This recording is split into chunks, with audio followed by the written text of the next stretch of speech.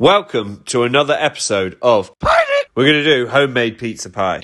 Made a dough with flour, yeast and olive oil. After which we place the dough in a bowl to prove. And we've also got some pastry. Dough balls, 2 times 2 equals 4. In a pan, tin cherry tomatoes because they're sweet and awesome. Oregano, garlic, salt, heat, blend, tomato sauce, done. To keep the blood pressure up, we've melted some butter, put it through some chopped garlic, chopped parsley, winner winner. Righto, pizza toppings, mozzarella, fresh torn basil.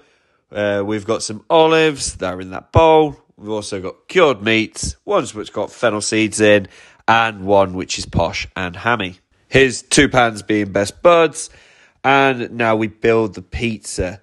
I did raw dough in each of them, and I thought I'd cook it in the pastry. So we've started with tomato, mozzie basil, like a classic vibe. Then I thought we'd go with garlic bread. A rustic meat feast follows with olives. And then we finish with another garlic bread. And anything left over, I'm not going to leave it to waste. So we put it on top.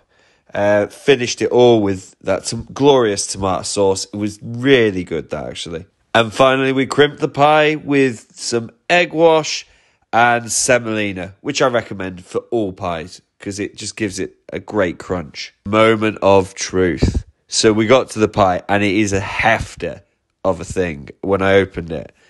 And it's almost slightly doughy in the middle. For me, it was just a bit raw, but it needed another 10 minutes and it would have been amazing. I still ate the damn thing because it was good, and it had like pockets of cheese in there and ham, and it was fit. Anyway, that was pizza pie done. We tried it, and this has been pied'it. If you got any ideas, because I have run out now, send us a message, and you never know. Anyway, have a good one.